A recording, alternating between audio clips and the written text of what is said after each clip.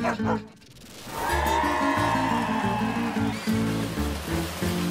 I'm Beth Ostrowski. I'm sitting here with Electra Durkee and her beautiful, beautiful dog, Xino. I'm in love.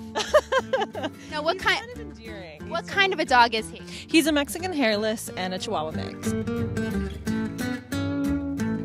How old is he, and how did you get this beautiful animal to call your own? Well, he's 8 years old, we think. He was about 7.5 when we rescued him last August. I was looking for a hairless or a hyperallergenic breed, and we went to go meet him, and he was totally sweet and wonderful, but a total disaster. How is he a disaster? He's blind, he's hairless. Is he completely blind? He's completely blind, you know. How does he go about his day being blind? You know, I totally forget he's blind sometimes. You know, we've done a lot of training with him, so when we're on a walk and whatnot, you know, we have to let him know when we're at a curve. You do big step, he steps down. Sometimes you forget, and it's only when I forget that I remember he's blind, because he gets along so well, and then we walk to a curve and he just falls off the curb because he doesn't know that he's there. Now, other than looks, why do you think he would be a good contender for the world's ugliest dog competition?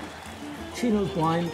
Both eyes. Both eyes. Yep. Okay. More than anything, I wanted to enter this competition to kind of just bring awareness to rescue dogs and how amazing these dogs can be, and how important it is to try and rescue a dog if you can. And how's his health now?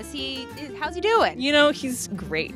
All of my fears were unwarranted because he's a total champion. He does really well, and he's just a healthy, happy little dog. Well, he's a champion in life, but I got to tell you, I think he's absolutely beautiful. So I don't know what his chances are coming up in the competition, but you're both beautiful in what you do, and I'm so happy to know you. Oh, thank you so much, and thanks for having us. And best of luck.